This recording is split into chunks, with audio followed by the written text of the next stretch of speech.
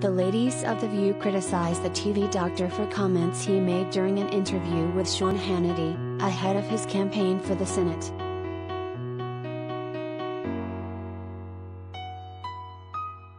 It's no secret that the co-hosts of The View are strongly in favor of people taking serious precautions when it comes to COVID-19.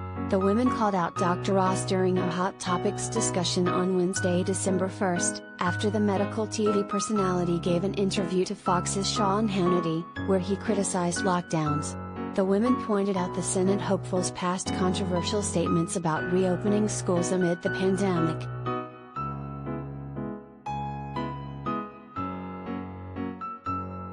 In the clip from the Hannity interview, Dr. Oz, who's running for senator in Pennsylvania, he spoke out against shutdowns amid the pandemic. Remember the phrase 2 weeks to flatten the curve? That metastasized into this incredible authoritarianism overreaching that did not necessarily make us safer. Remember they closed the parks, they shamed people about beaches. Now they're threatening the same overreach with the Omicron that you were just talking about.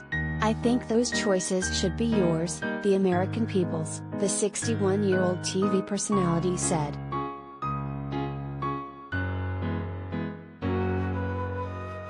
After the clip ended, Joy Behar, 79, seemed shocked. What happened to him? He's gone over to the dark side, she said.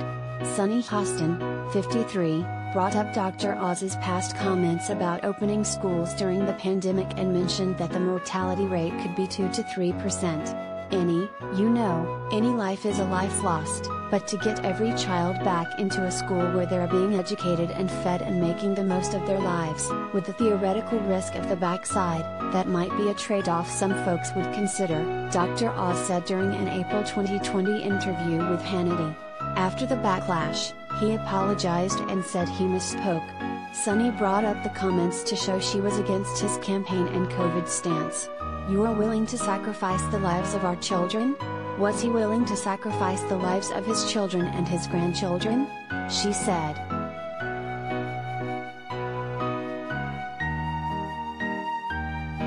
Related gallery.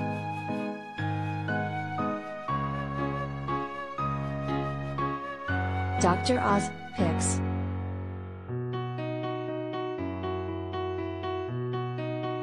Joy noted that while she was in shock over his stance, she did have a personal relationship with him, but mentioned that she felt like his politics were out of hand. He's very personally a doll. This is some political aspiration that he has that must be controlled, she said, while Whoopi Goldberg, 66, mentioned that regardless of their relationship, she was against his campaign. Kids going back to school deserve to be safe, and if you as a doctor and physician can't see that, then you're not somebody I want to vote for.